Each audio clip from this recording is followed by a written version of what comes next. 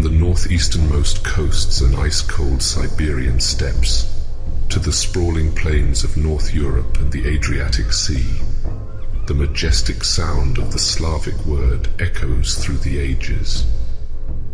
But it wasn't always this way. Once the Slavs were concentrated in the heart of Central and Eastern Europe, where they thrived in their ancestral lands. Yet fate had a different path in store for them, one filled with turmoil and the unyielding call of destiny.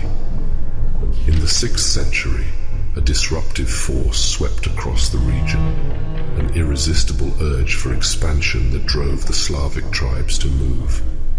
The collapse of the Hunnic Empire and a significant growth in Slavic population sparked a mass migration, forever altering the cultural and ethnic landscape of Europe.